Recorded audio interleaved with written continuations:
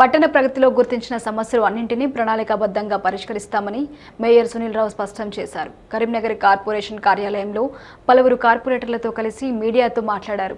పట్టణ ప్రగతి లక్ష్యం కూడా కాంగ్రెస్ నాయకులకు తెలియదని, వారి విమర్శలు పట్టించుకునే సమయం కూడా తమకు లేదని మేయర్ చెప్పారు.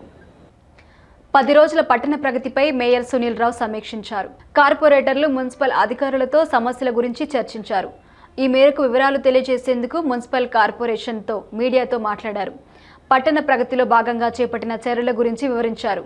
ఈ కార్యక్రమంలో మేయర్తో పాటు డిప్యూటీ మేయర్ చల్లా స్వరూపరాణి, హరిశంకర్, కార్పొరేటర్లు గంటా కళ్యాణి, బుచ్చిరెడ్డి, బండారి వేణు, ఐలేందర్ యాదవ్, దిండికాల మహేష్, కుర్రా తిరుపతి, అంజయ్య పాల్గొన్నారు. 10 రోజుల తర్వాత కూడా కొన్ని చోట్ల పట్టణ ప్రగతి కొనసాగుతోందని నగర మేయర్ సునీల్ రావు అన్నారు. కార్యక్రమంలో పాల్గొని విజయవంతం చేసిన రాష్ట్ర ప్రణాళికా సంఘం ఉపాధ్యక్షుడు వినోద్ కుమార్, రాష్ట్ర మంత్రి గంగుల కమలాకర్, ఇతర ప్రజాప్రతినిధులకు కృతజ్ఞతలు తెలిపారు. ఉత్తర తెలంగాణలోనే చక్కటి నగరంగా కరీంనగరాన్ని మారుస్తామని అన్నారు.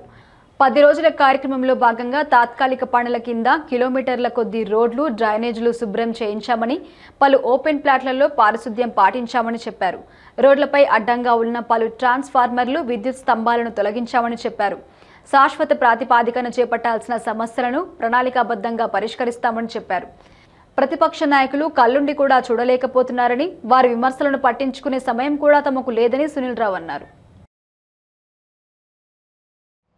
సర్కస్ రోడ్ దగ్గర మంచి ఏసీ బస్ షెల్టర్స్ కూడా 3 AC bus shelters, 3 non AC bus shelters కూడా విత్ టాయిలెట్స్, లేడీస్కి సపరేట్గా, జెంట్స్ సపరేట్గా ఆ బస్ వే అయితే వదిలిపెట్టినామో అక్కడ కూడా నిర్మాణం త్వరలోనే ప్రారంభించడం జరుగుతుంది.